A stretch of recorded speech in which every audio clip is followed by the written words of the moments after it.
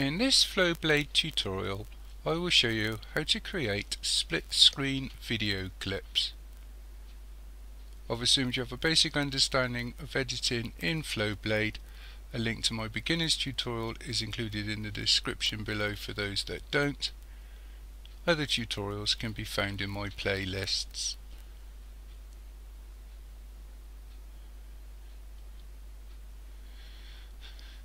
I've brought these 4 clips into Flowblade. So what I'm going to do is I'm going to just drag one of these clips into track 1. And I'm also using a proxy clip as well.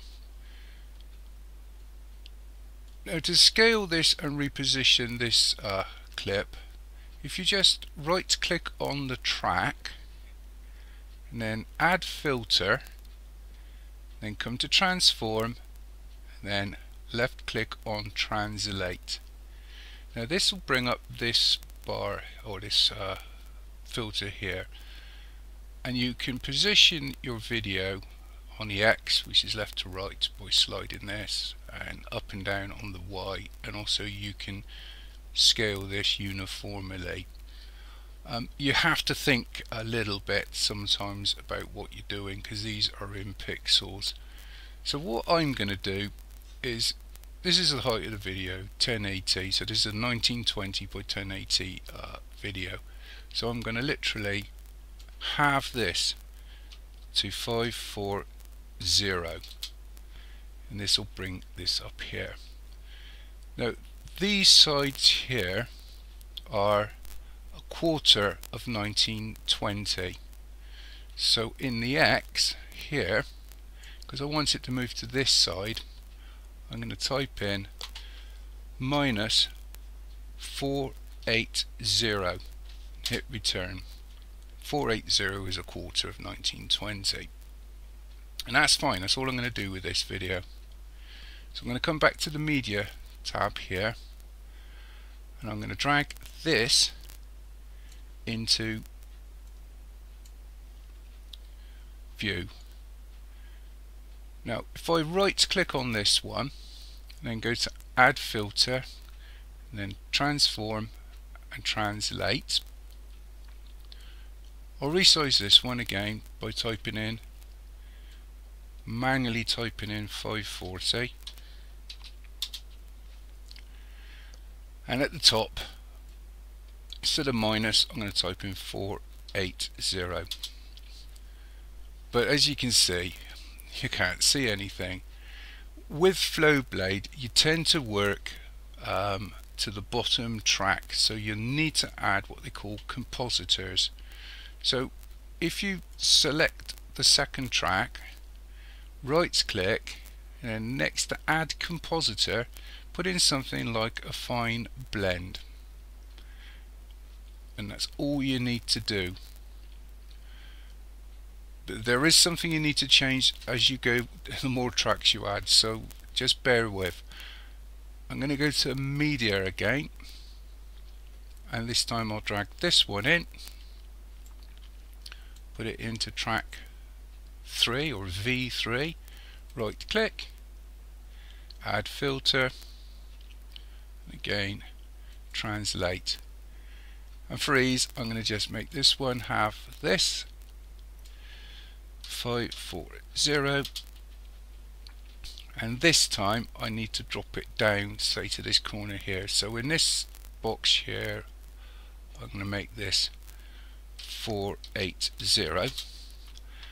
Now this section here is half of 1080, so all I need to do in the Y box, you can do what you want with these, but for ease I'm going to just type in 540 and hit return.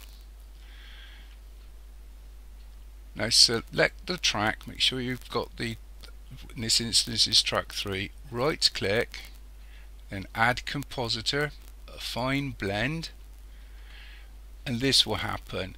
And the reason why this is happening is because this track is relating to this one. What we need to do is where it says destination track V2, left click and then left click on V1.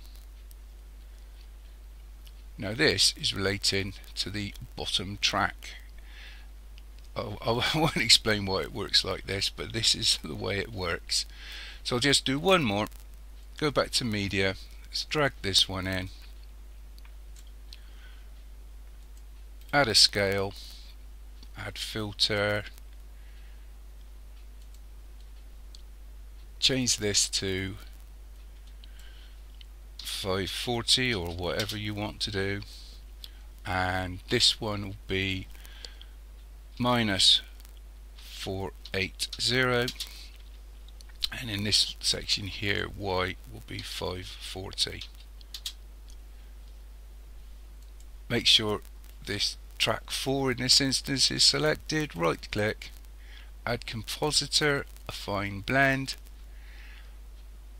and it'll say destination track. This instance it says V3. Left click and type left click on V1, and hopefully you should have something that looks a bit like this. As I said, you can do what you want. You can, with the filters, you can muck around, you could have one in the middle.